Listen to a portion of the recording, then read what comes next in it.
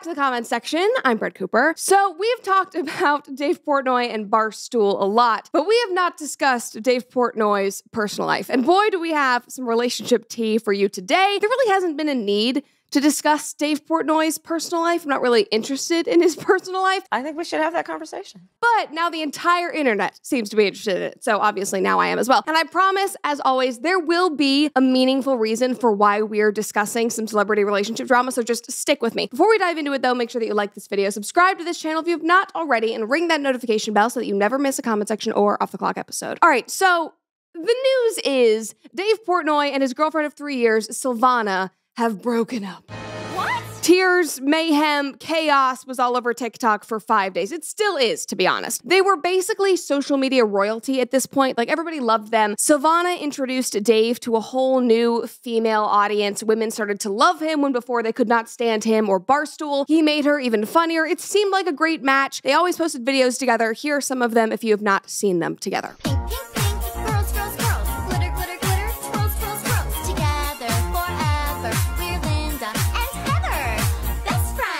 You see what I mean? That she introduced Dave to an audience? Because Dave Portnoy would have never been caught dead making a video where he was shaking his butt on TikTok with a chick to that.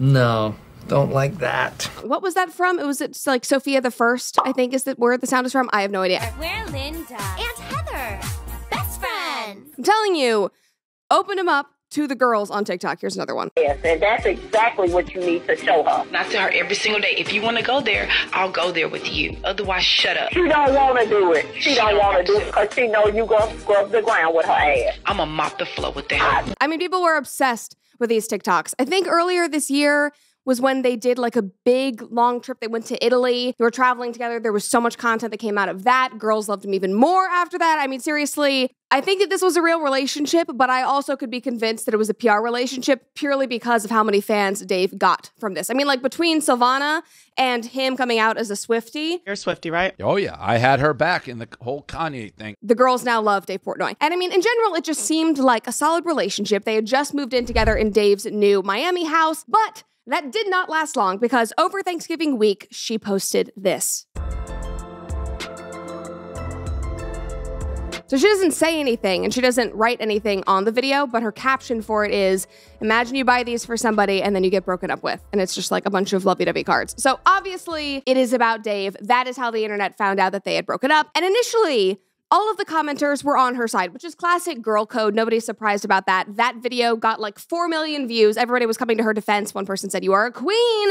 This is your Sophia Richie post-Scott era. You will shine. You are beautiful and kind. Somebody else said, well, I'm definitely on this side of the divorce. Somebody else said, you are the only reason I gave him a redemption arc. You deserve the world. His loss. You are a literal gem. Again, she made women like Dave Portnoy. Another one, I'm so sorry that you are hurting. He never deserved you, Silves. And then videos like this quickly started popping up. I don't know anything about Dave Portnoy and Silvana's relationship, but tell me why 100% she was right and like we ride it on for Silvana. Dave Portnoy just has that energy where like I don't even need to know why he broke up with her. They turned on him so fast. He threw away a beautiful, perfect, amazing, stunning, smart woman and now he's what? And I just love that all of the girlies of TikTok feel this way and like no matter what happened, no matter what Silvana did, even though we know she didn't do anything, like it's justified. We will take her side no matter what because she's right. This video just annoys me. Just in general, the whole thing, the whole girl code, she is right no matter what. Oh my God, write it, Dawn, manifesting, whatever. I do not care. I do not care. But these videos were popping up all over the place. But then, about a week later, Dave went on the BFFs pod, which is his own podcast, and he opened up about it, and people started to change their minds very quickly. It was just an interesting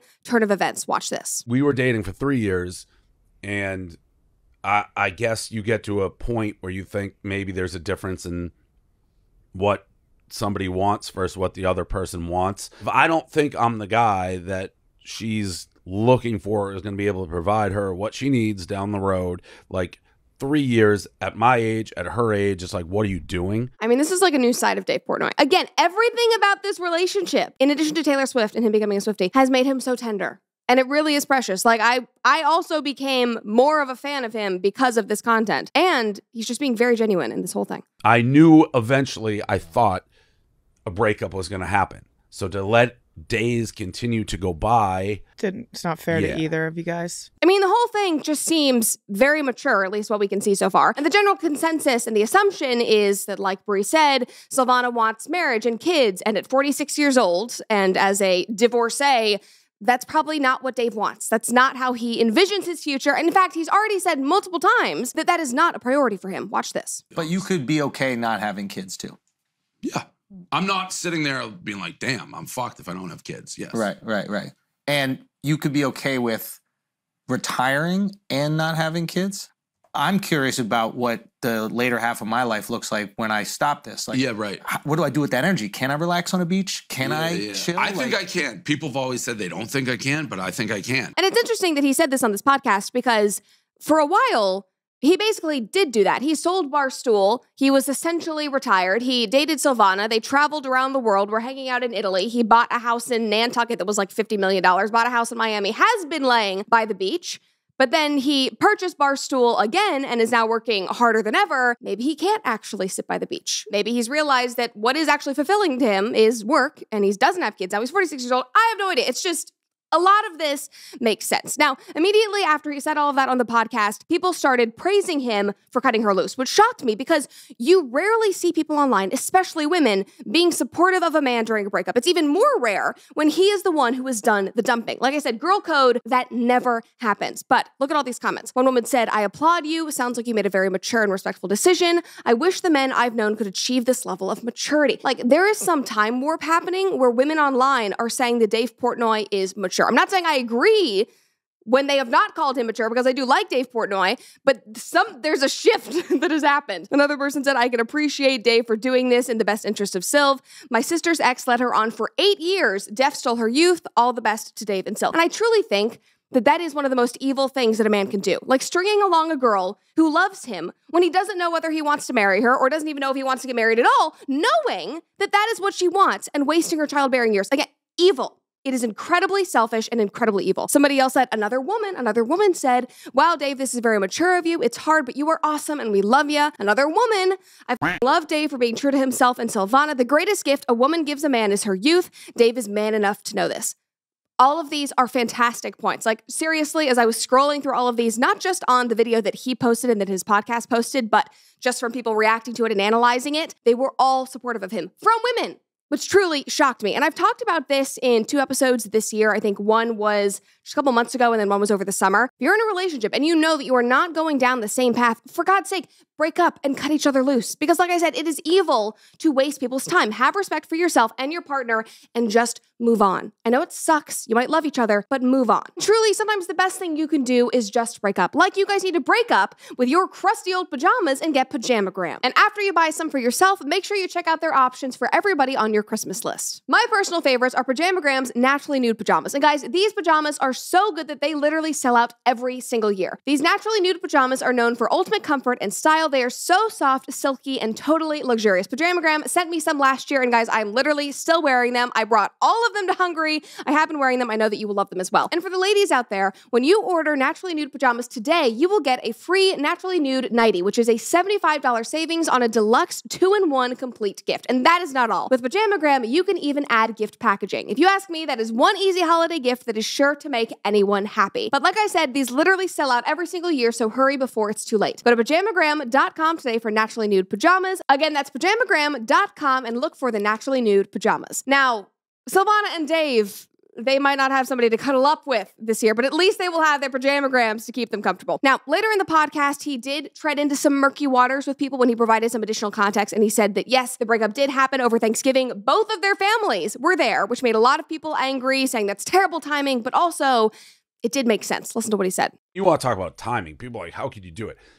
Her parents were over the house. My parents were over that. It was, you can't really plan a breakup. You couldn't, there's never a good time. Yeah, you can't plan Because that. if you don't. Never a good time. Yeah, it's like what? That sounds like an extremely bad time, though. If both parents are there, Oh, that gosh, kinda it's seems like, awful. Yeah. But I mean, if you wait till after Yeah. Thanksgiving, then guess what? Christmas is right there. So you're like, let's go through Christmas, and then New Year's is and right it's there. kind of weird And if you know it's going to happen. Again, if you know it's going to happen, Please just do it. Stop wasting each other's time. So again, I think Dave did the right thing. But somebody commented and said, this feels like the parents were bringing up getting married and having kids, and he snapped or something. The girl who posted the video said, good point, that could definitely be possible. And the fact that they've been together a while and all the family was there. Somebody else said everybody was there for Turkey Day. They discussed the future. Dave gets mad and everybody gangs up on him. He breaks up with Sylv and now is blah, blah, blah, blah. He's single. He's talking about it. It all makes sense. If the family was there, if they were talking about it, he realized, oh my God, this is getting real. I can't do this. I can't lie to her anymore. Like, I can't have her having these expectations about our future. Gotta cut it loose.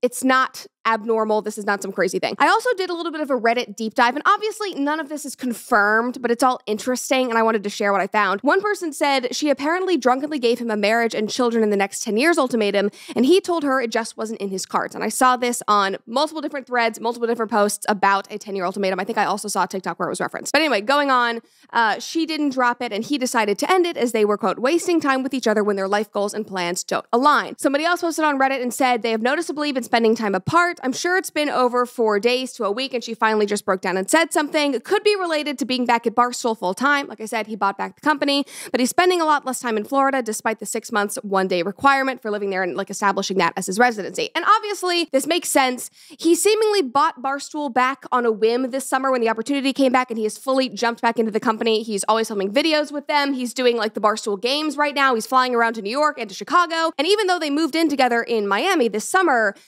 he might not be spending a lot of time there. His priorities have probably shifted back to work now that he owns the company again. And if the 10-year ultimatum thing is true, then she did dodge a bullet for her own life. Because if that is what she wants, and he could not commit or decide whether he wanted to do that, good, move on. Obviously, like I said, breakups suck no matter which way the cookie crumbles, but now she actually has more time to find somebody whose goals are aligned with hers. Somebody commented and said, 10 years, LMAO, this was the best thing she could have done. Well, he did to her. If he can't even imagine taking one single step within the next decade, he absolutely doesn't want to be with her. He's probably been waiting for her to break up with him. And some people, like this Redditor, were putting the blame on him, saying he did this to her. He is so awful. He doesn't want to be with her. He did waste her time, just like this TikToker. Basically, she said, Dave Portnoy, you're too old to say you don't want to settle down, but then date Silvana for 3 years and lead her on. If you knew you didn't want to settle down, then you shouldn't have led her on for 3 years, ask her to move in and buy her a G-Wagon. Like, grow up. After all of that, you better be leaving her the Miami house.